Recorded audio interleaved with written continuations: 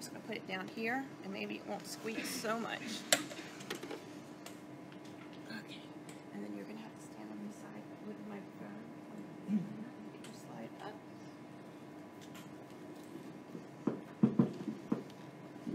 Hello, and first of all, I would like to thank CDH International and Cherubs, the leadership, and all the members for inviting me today to present our research at Mass General Hospital.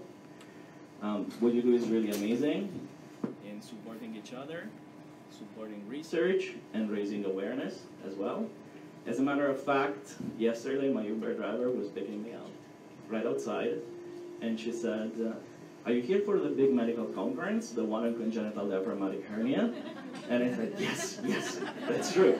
So that's one more person that, thanks to you, knows about this condition and knows that a lot of people get together to find a solution to it.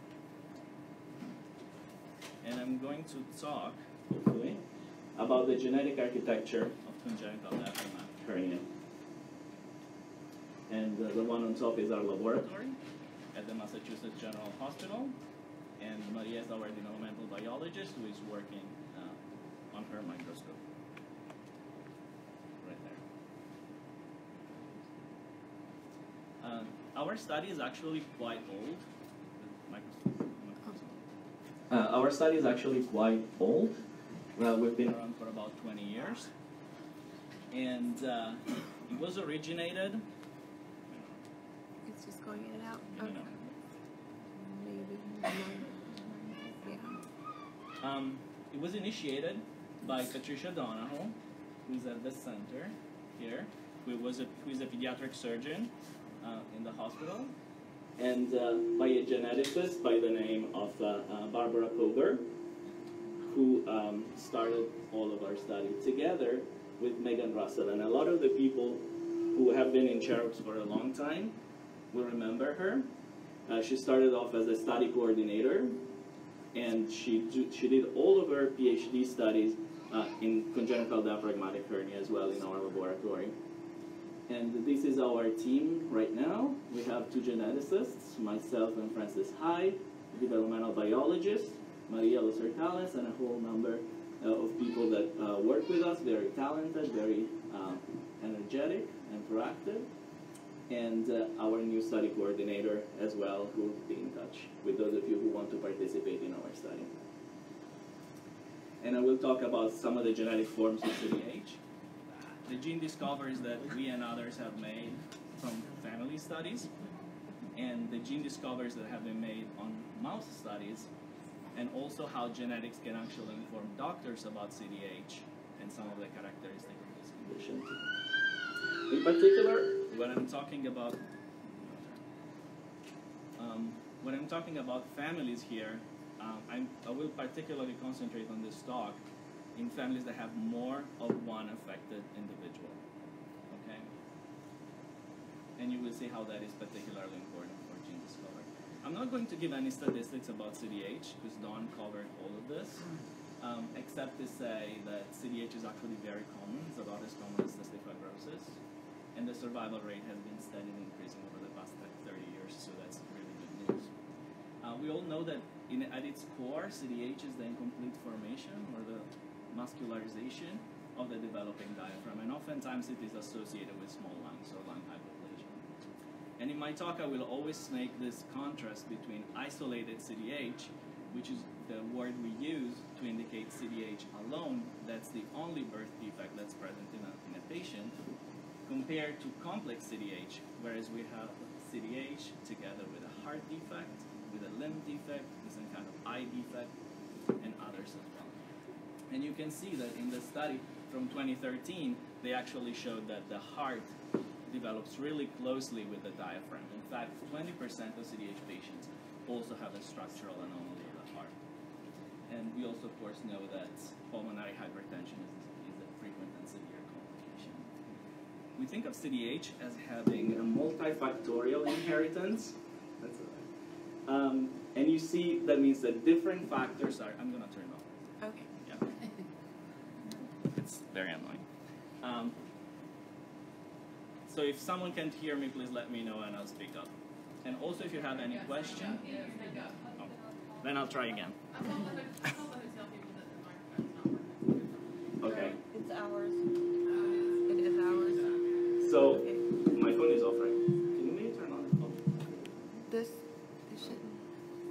So we think of CDH as a multifactorial disorder, which means that several factors are at play. There's not one single cause in many situations.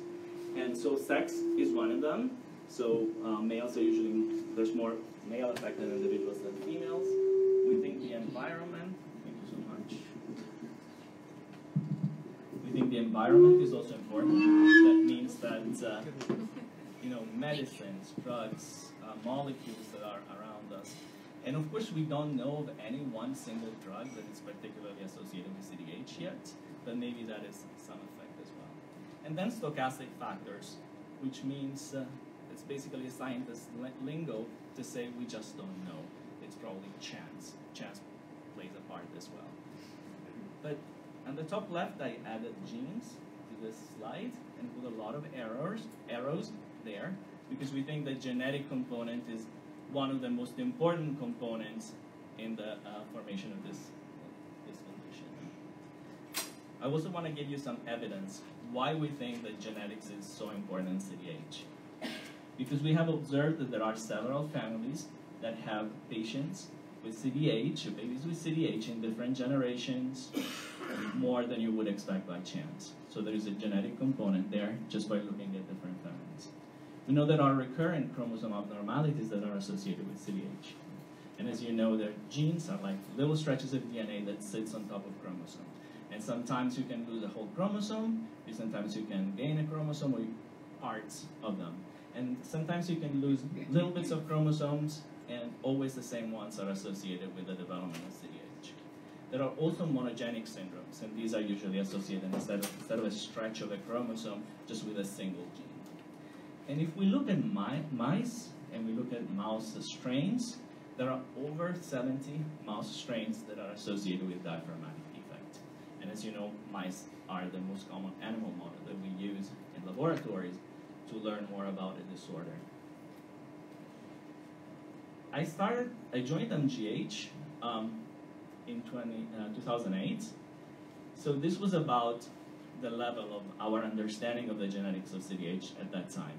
Barbara Pober, our geneticist, had published in 2005 a review that shows at the time that if we look at CDH alone, all of the individuals had no apparent genetic etiology.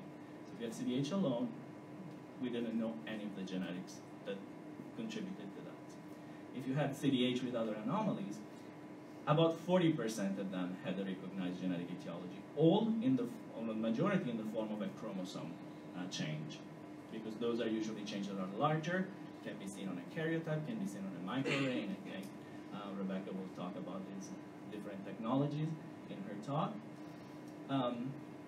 But overall, not much was known. In the past 10 years, the improvement and the amount of knowledge that we have gained is astounding. So in some of the two recent studies, they say less than 15% of cases have a non-cause, either genetic or environmental. This is really undercalling it. I think the number is much higher. In fact, we know for sure that about 10% of the cases are associated with chromosome abnormalities, including aneuploidies or deletion hotspots, so pieces on chromosomes that always get missing in CDH. This number is actually quoted as high as 35% in some studies. Again, I think 35% is probably too much, probably between 10–15%. And it really depends, and you'll see that a lot of these studies actually have very different numbers, which kind of make it a little confusing. And the reason that it depends a lot on the population of patients that you actually study. So if you are in a big hospital, more advanced hospital, you get all the more severe cases, so your numbers will go up. If you're a community hospital, or if you go to the territory, the numbers are going to go down. And Pober also realized that in complex CDH with other anomalies, it's much more likely to find a genetic variant than in isolated CDH. More recently, 3 studies have come out that have shown that maybe up to 20–25% on top of the 10% we said before actually have new mutations that do not run in the family. They are originated in the germline of the parents, and so their children are the first ones in the family to have a mutation. This is an example of a deletion. So what I was saying, yes? Stand on both sides. I can stand all the way back. How about this? So this is a study that we did in 2012, and we're looking at chromosome region that's called 8p23.1. And as you see in 8, this is the whole diagram of chromosome 8. And here the bars indicate loss of genetic material in that chromosome. The reason why we separated everything in 2 blocks is because the upper block refers to patients that have CDH alone, and the lower block indicates patients that have CDH and a heart defect. So what we found in this study is that patients that also have a heart defect and this genetic lesion do not have a different type of mutation than those that only have CDH. So this is another situation where the genetics is not exactly predictive of what the situation in the baby is going to be. Even if they share the same genetic change, some patients will have a heart defect, some patients will not. We won't have it, and it's very hard to say which one is going to go on to develop a heart defect just by genetics alone. And in this study, we also found something else that was very interesting. We found a patient that had a duplication of this region. So this patient was not missing the genetic component, it actually had more of it and still went on to develop CDH. So this just speaks of the complexity of the situation. And although chromosomal anomalies are more common in complex cases, we also have to bear in mind that oftentimes chromosomal deletions, such as this one, is enough to have CDH alone. So if we look in general at the inheritance model of CDH, the recurrence risk in families as it's been assessed by looking at reported cases is around 2%. So that means that the chance of having a second affected child is about 2%. But the genetics here becomes very important because with some genetic types of mutation, this recurrent risk can be as high as 50%, 1 in 2. So sometimes to know the genetics can give you information for family planning and understanding these things.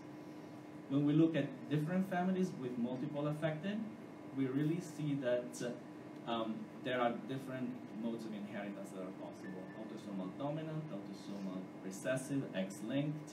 All the ones that we studied in school are possible and are all associated with CDH.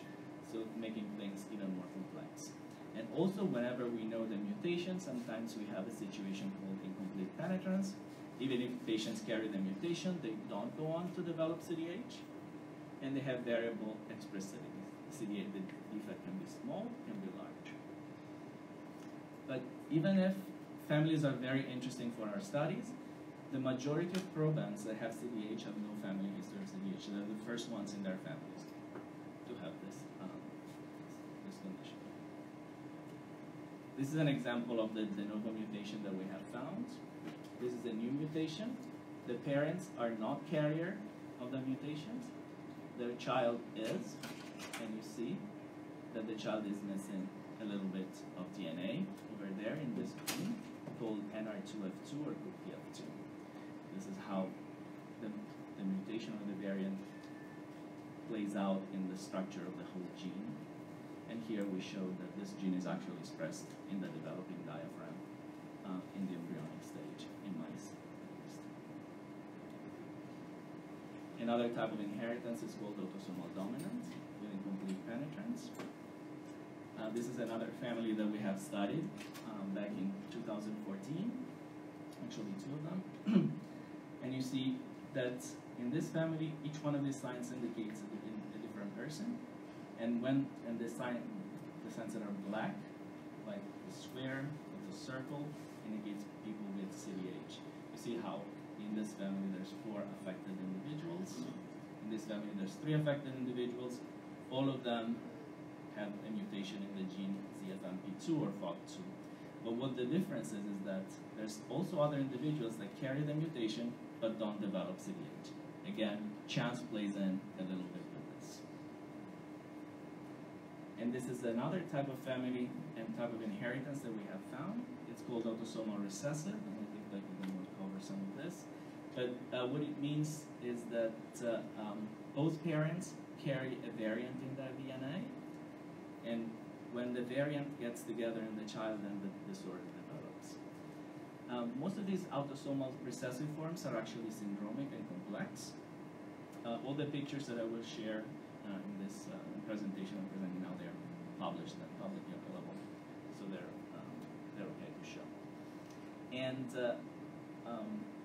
some examples of these conditions are Donnai-Barrow syndrome, Matthew-Wood syndrome, and CDH plus microphthalmia, and these are the genes that are associated with them. And our laboratory worked very hard on this Donnai-Barrow syndrome here. And this is a patient that has this condition. This study was initiated by Dr. Contarci in our lab, and the syndrome is characterized by typical craniofacial features like the large anterior fontanelle, and also the facial features are peculiar for this syndrome. We also learned that the syndrome has ocular complications in the eye, like high myopia, so short-sightedness or nearsightedness, retinal detachment, retinal dystrophy, progressive vision loss. And other features that are present in patients with Donnai-Barrow syndrome are the agenesis of the corpus callosum, which is a part of the brain that connects the left side and the right side. They have hearing loss, they have a learning disability, congenital diaphragmatic hernia, of course, and omphalocele, which is an opening in the anterior part of the body. So this syndrome was originally described in the 70s by Dr. Holmes at MGH. He only had a few patients. He was not able to really tie everything together. But then in the 90s, Drs. Donnai and Dr. Barrow in the UK were able to collect a large number of these patients. And by comparing their characteristics to actually define the syndrome and define what went along with it. And so they gave their own names to this condition. In 2007, Dr. Contarci at MGH was able to recruit some of these patients in our study, screen them for the brain defect that I mentioned before, the agenesis of the corpus callosum, screen them for the urine phenotype, and then doing genetics, a type of study called the linkage analysis, was able to identify a gene that had mutations in all of these patients with Donnai-Barrow syndrome, even if they came from different parts of the world, even if they were not related to each other. And this is a diagram that shows how the protein looks like and all the mutations that she found plotted onto the protein. Learning about a protein and how this gene is associated with the condition actually gives us a lot of information on the mechanism of the disease. So megalin, or LRP2, the gene mutated in Donnai-Barrow syndrome, is a very large protein that sits on the membrane of the cell.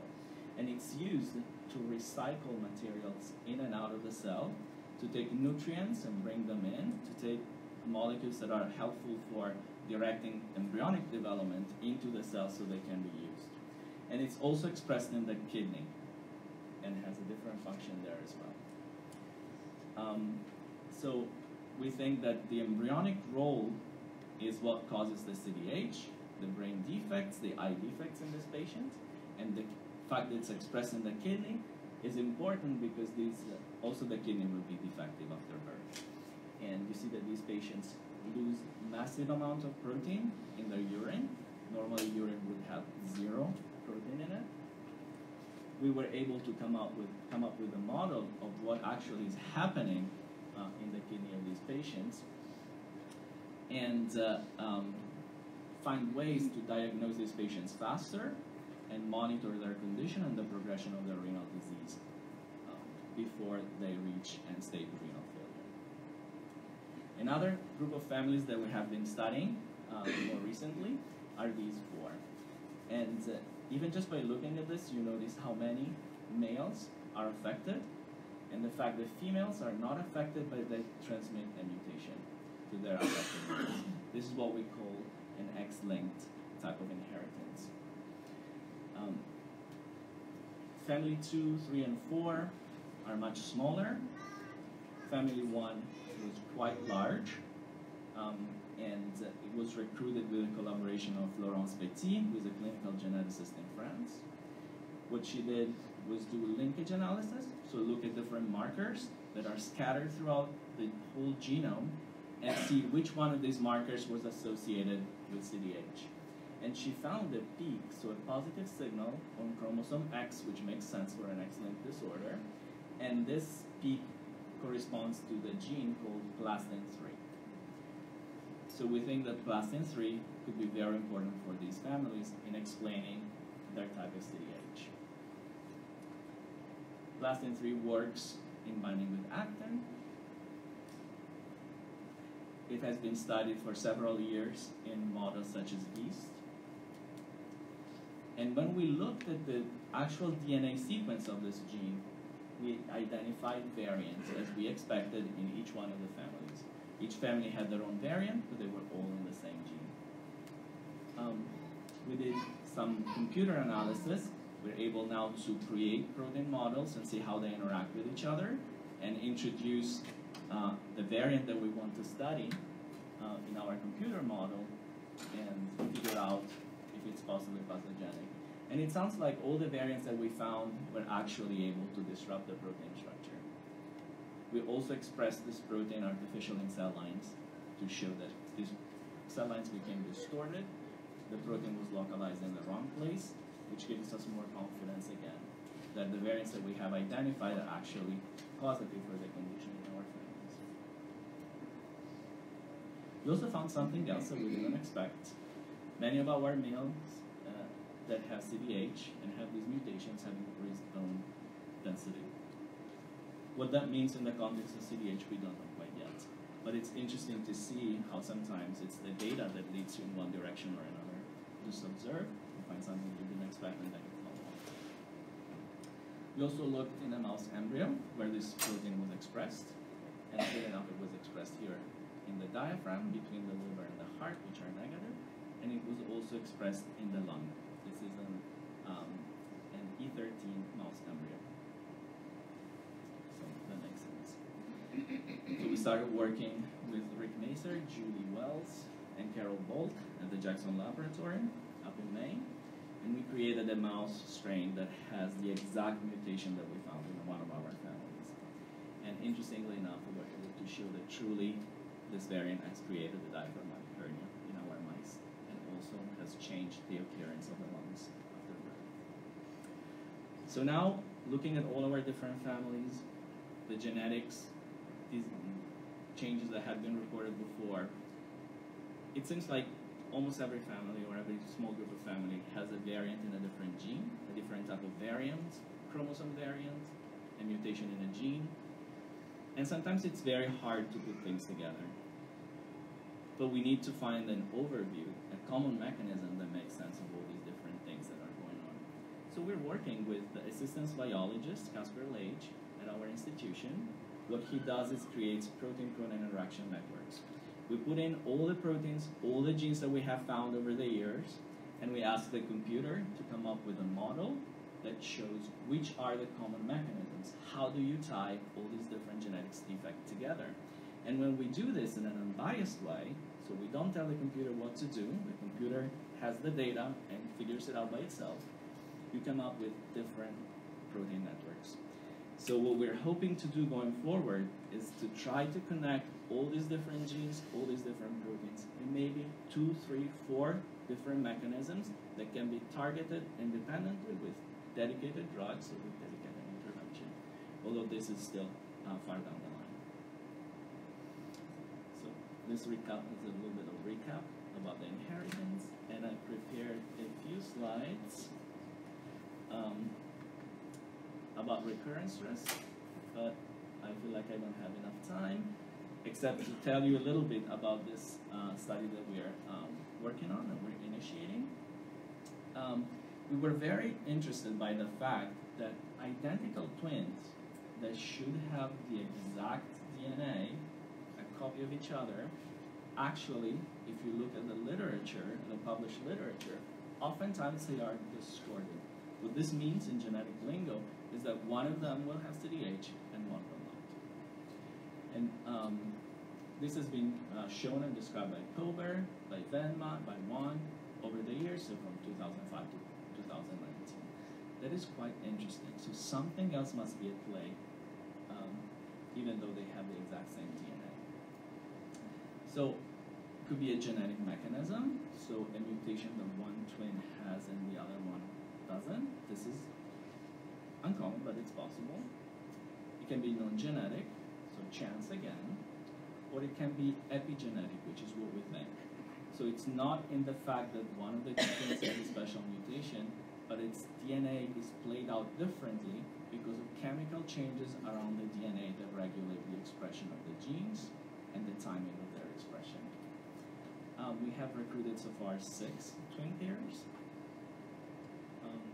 So this is something that we're going to start with. And there have been some studies before that have addressed this, this situation, although the results were not positive, so were not clarifying. So the 2 studies were from Venma and John in 2016. And what they did is they compared the DNA of one twin with the DNA of the second twin, and says there, even though overall the DNA is 100% the same, is there some little change that has happened by chance in one and not the other? And they didn't find anything.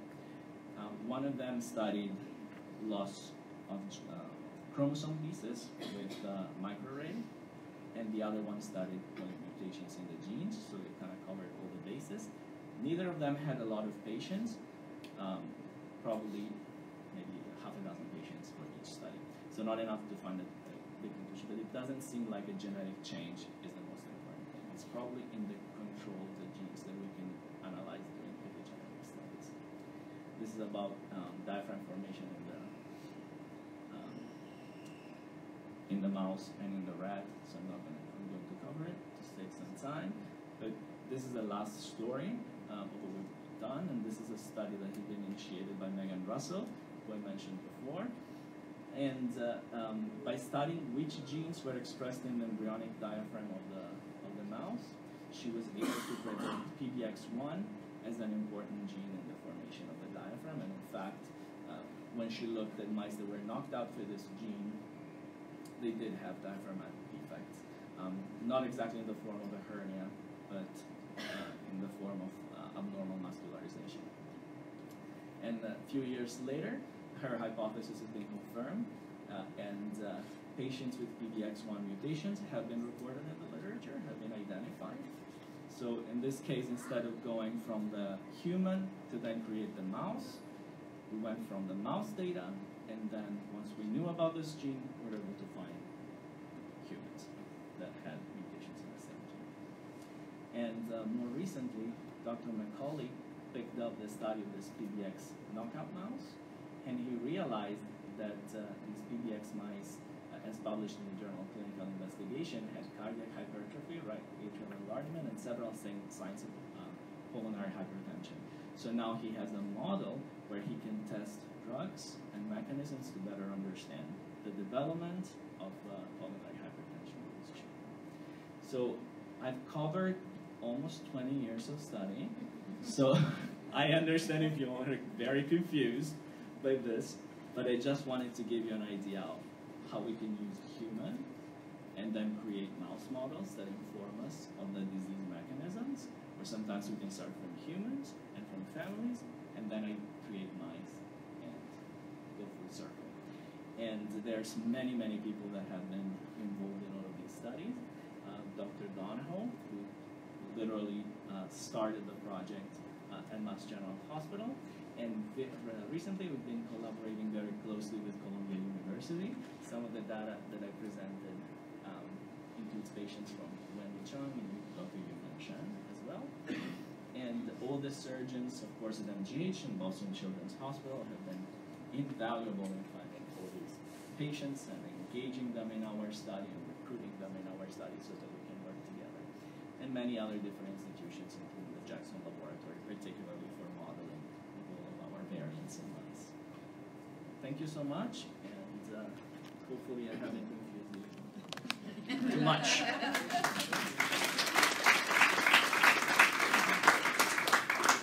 Does anyone have have any questions for Mauro? I've got one.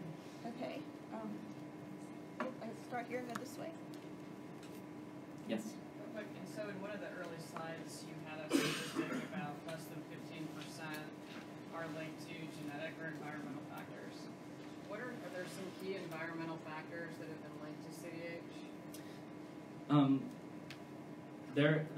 Many have been proposed over the years, but I don't think any of them has the strength of evidence that really makes them very convincing. So I think more epidemiological data needs to be collected before, and I think the University of Utah is actually working on this. I think they hired an epidemiologist to collect data of incidence of CDH in different parts of the state to figure out a connection. Yes? Do you know any type of study that's involved in CDH, connections between CDH and Excuse me? MELAS? Oh, MELAS. I know that some of the proteins that are involved in CDH have been connected to mitochondrial metabolism, particularly the LRP2 gene that I showed before for the Naibera syndrome. But the function of LRP2 in the mitochondrion is not very well known at this point. But I see where you're coming from, muscle differentiation as well as energy usage. But I don't think the association is very strong.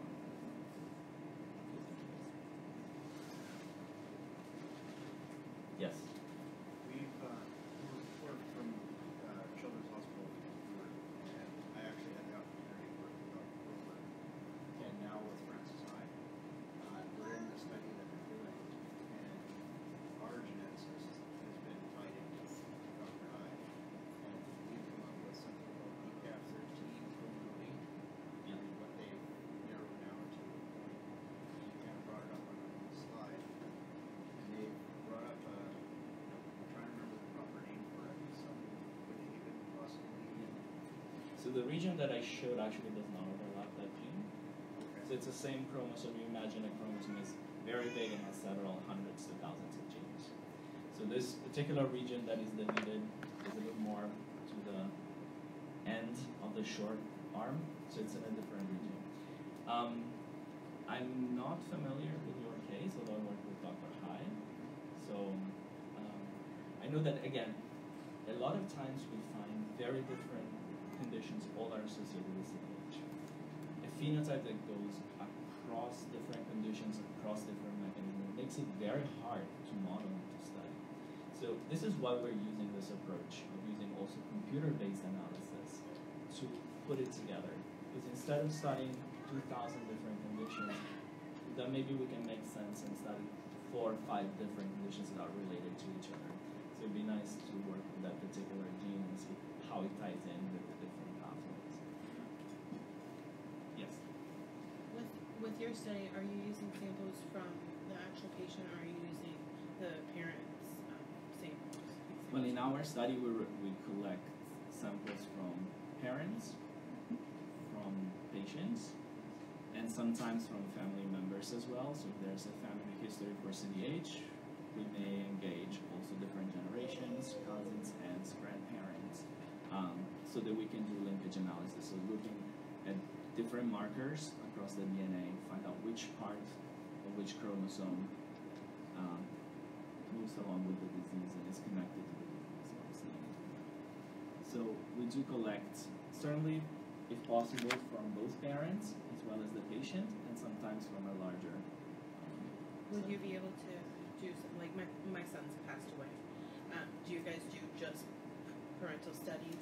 We don't do just parental studies, but in these situations, sometimes we connect with the pathology department. If a post-mortem exam was done, we're able to retrieve DNA from the paraffin blocks or autopsy specimens that were collected during this analysis. Yes? With a pair of twins, one with CDH, one without, and based on your presentation, it seems like we should have our twins genetically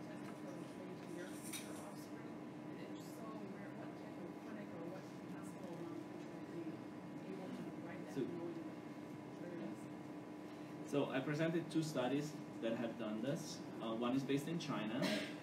One is based, I think, in Europe. And they've done this comparison between the two twins. I don't think either study has really found an answer quite yet about what the difference is between the twins. We are thinking of starting something along the same lines, looking at epigenetic changes, but we haven't started yet, so I cannot give you an answer of what I think will turn out. The issue with this is that CDH is so variable, it's very hard to find two different people with the same genetic cause. And if you add twins that are discordant, that makes you see that these are very rare occurrences. So we really need to build a group of samples that are large enough before moving on. And I think it's better to move on to the next speaker, or Yeah. but I'll be around, so if you have other questions. If we want to talk about enrollment, how do we enroll in your? We Don't enroll, will but- make sure that you all have Mauro's information if you have questions or you want to be a part of the study, and also with Dreams, and they share samples, and it's important that you enroll in every Every possible study. research study you can. Even though we work together, we may not do the exact same things, so we always encourage people that are interested to enroll in both studies. And Jennifer Liu, who is our genetic counselor and our study coordinator, actually gave me a number of informational forms over there. Yes, we'll put those on the table. So who is interested, she can give it a call and she'll call you back And and for, talk more about this study as well. and for the people on Facebook who are listening, that we will post that as well on our page so that you can get in touch with Mauro and Mass General also. Well, thank you. Thank